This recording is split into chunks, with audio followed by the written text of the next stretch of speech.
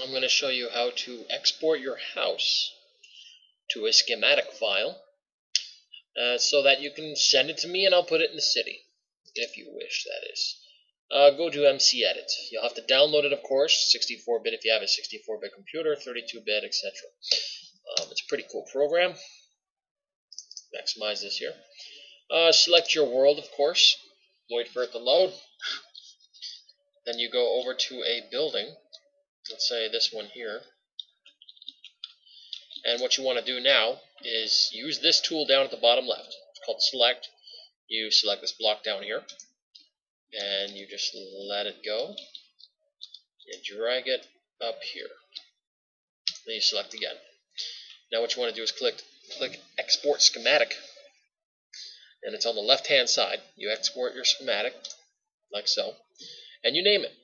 Let's call it Dry Apple. I have no idea why. And make sure you find out where it is. That's on Computer My Documents, MC Edit Schematics. Once saved, you grab that schematic. You put it into a RAR file. I hope you know how to do that. And then you upload it to a site called MediaFire or Mega Upload, something like that. Once it's done uploading, you send me the link. And that little smile there on my desktop, don't mind it. And that is how you export your house.